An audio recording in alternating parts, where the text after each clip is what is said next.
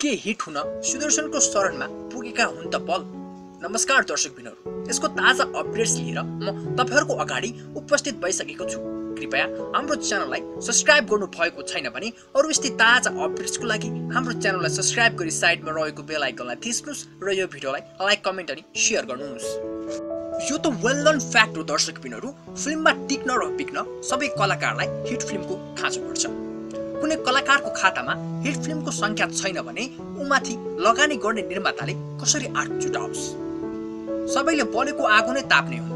त्यसैले आफूले अभिनय गरेको फिल्मले राम्रो व्यापार गरोस् भन्ने चाहना फिल्ममा अभिनय गर्ने हरेक कलाकारको हुन्छ। तर कहाँ सबैको सपना पूरा हुन्छ? सफलता र असफलता भनेको त जीवनका पाटाहरू हुन्। नेपाली फिल्म क्षेत्रमा केही सीमित अभिनेता छन् जसलाई बक्स अफिसमा असफल हुने अधिकार छैन भन्ने गरिन्छ। अभिनेताद्वय अनमोल केसी र प्रदीप खड्कापछि यो दबावको भारी बोक्ने अभिनेता हुन् पौल शाह। नेपाली फिल्म भनेपछि नाक खुम्च्याउने युवा पुस्तालाई हलसम्म डोर्याउने उनको ठूलो योगदान छ। म्युजिक भिडियोमा आफ्नो बलियो साम्राज्य बनाएका उनले फिल्म नाइ नभन्नुला 4 बाट नेपाली फिल्ममा डेब्यु गरेका थिए। डेब्यु फिल्म हिट भएपछि उनको डिमान्ड र पारिश्रमिक निकै चुलियो।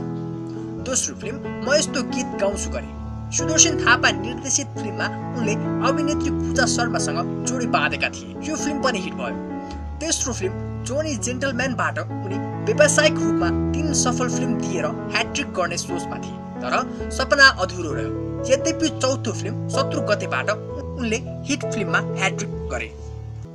सहरिया युवा पुस्तामा राम्रो क्रेज भएका पल अभिनीत 5औं फिल्म वीर विक्रम 2 गएको जेठमा रिलिज भएको थियो।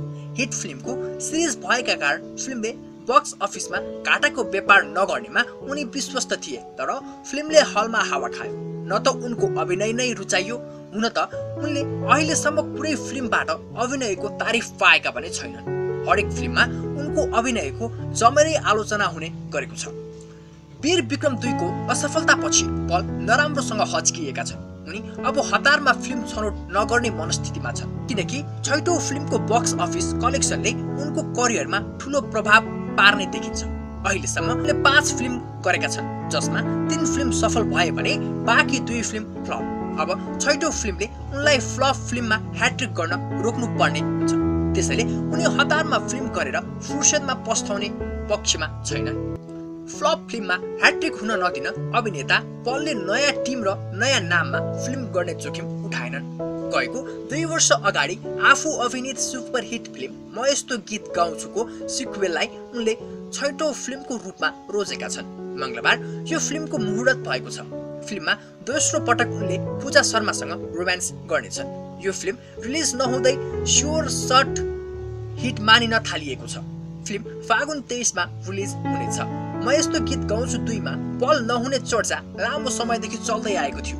यद्यपि गएको 2 वर्ष अगाडि आफ्नो जन्मदिनमा निर्देशक सुदर्शन थापाले फिल्मको घोषणा गर्दा पल र पूजा नै दोहोरिने बताएका थिए, तर पछि पल र सुदर्शन बीच सम्बन्ध खराब भएको बाहिरियो।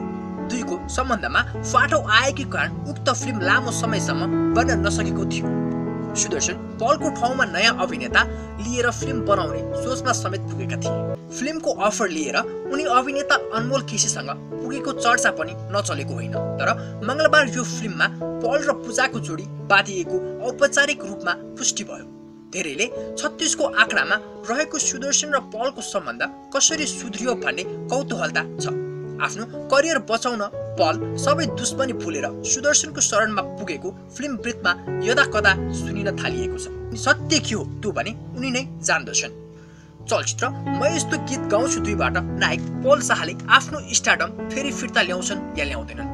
चलचित्र म यस्तो गीत गाउँछु 2 ले बक्स अफिसमा कतिको बक्स अफिस कलेक्सन गर्छ होला त? त्यसको लागि त हामीले फागुन 23 नै कुर्नु पर्नेछ। तपाईहरुलाई नायक पौल शाह र नायिका पूजा शर्माको जोडी कस्तो लाग्यो त? र तपाईहरु चलचित्र म यस्तो गीत गाउँछु 2 को कतिको प्रतीक्षा गर्दै हुनुहुन्छ त? हामीलाई कमेन्ट बक्समा कमेन्ट गरेर बताउन नभुल्नु होला। र अरु यस्तै ताजा अपडेट्सको लागि हाम्रो च्यानललाई सब्स्क्राइब गरी साइडमा रहेको बेल आइकनलाई थिच्नुस् र यो भिडियोलाई लाइक कमेन्ट अनि शेयर गर्नुस्। धन्यवाद। जय नेपाल।